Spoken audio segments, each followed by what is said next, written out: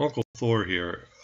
One of my early adventures when we went public with heathenism was we got in contact with a fella, or he contacted us, named Guttrhyme and Bambibreeches. He was out of New Orleans. He was running a heathen newsletter. We traded newsletters. I've got to admit some of his advertisers were a little strange, but he seemed like a pretty straightforward guy. We traded notes, and things went pretty well. We got along pretty well.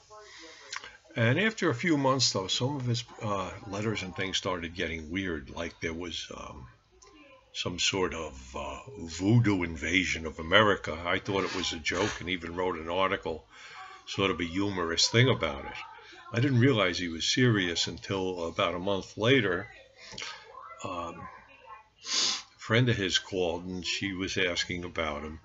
Turns out he was getting a little strange after his marriage had broken up, and there seemed to be some problems. We tried to get a hold of him, but couldn't, and we figured, well, we'll see what happens. And a few weeks later, I get a phone call, and who is it?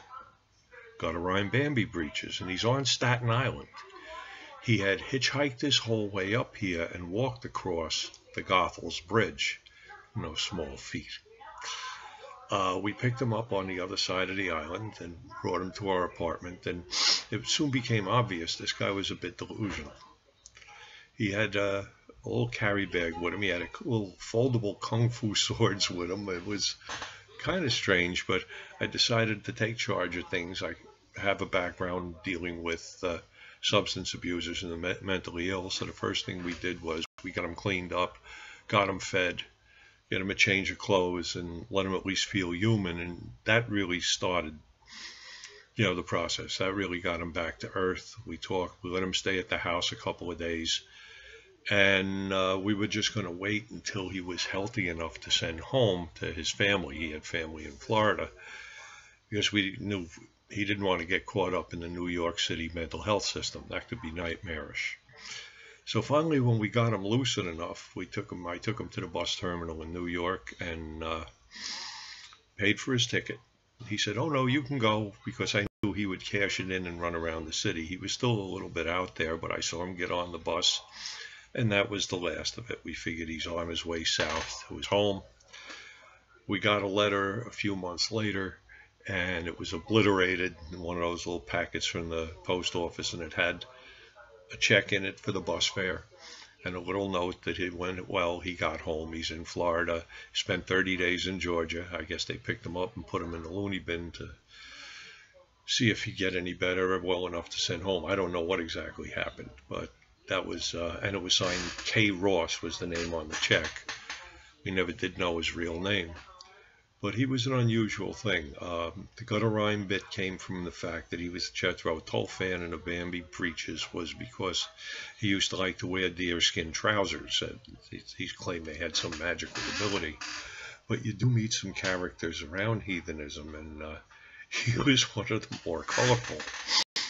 I recently wrote about another one. I called him Biker Bob in the article. His real name was Biker Bill, and this guy showed up. And he was a character. He was a skinny little guy in his 30s, trying to come off as the macho biker. And he seemed friendly enough at first, but he always said he was trying to find good people. And the more he talked about this, the more I realized that there's something with this character. Well, he came over a couple of times, and all he wanted to do was sit in the house, just someplace to sit.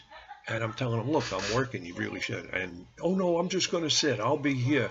But the odd thing was he didn't watch TV, he didn't read magazines, he just sat there. Well, after a couple times, Biker Bill, we just didn't answer the door when he showed up, and I think he got the message. The good people he was looking for, he found them, but he had his own standards, and they weren't going to put up with him. He was a loafer, an idler who just wanted to hang out, find a place to waste time and energy. This guy didn't really do anything, but he was a ratatosk. Now, there was a group who had helped us early on, and all of a sudden they had turned cold on us.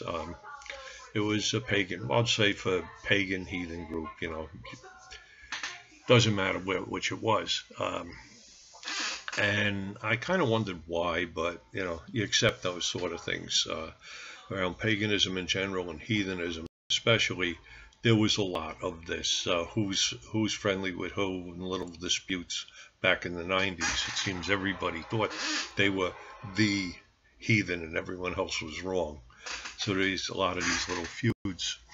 So we just wrote it off. Well, he calls up and he says that, you shouldn't fight. You hope you should get along. I says, well, why? Oh, well, they heard that you talk to Jews and they don't like that. And I was like, the hell? So, because I didn't think they were bigoted like that. I didn't think they felt that way.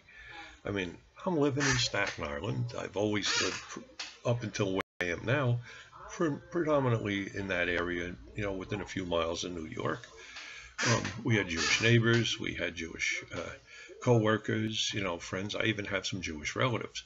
So then I thought, well, I'm going to give Ratatosk a tale to take back to his buddies, and this will really put a crimp in their drawers. And it's the best of it is it's true. And I said to him, well, Bill, I don't know. I mean, I talk to Jews at least 10 times a day, get along just fine. I even have some cousins who are Jewish, and I get to see them now and then. So I don't know.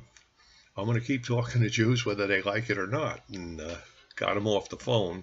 Well, he couldn't wait to get off the phone. He was almost sputtering because now he had a juicy tale to take to his friends. He got off the phone. I hung up and I said, here it goes.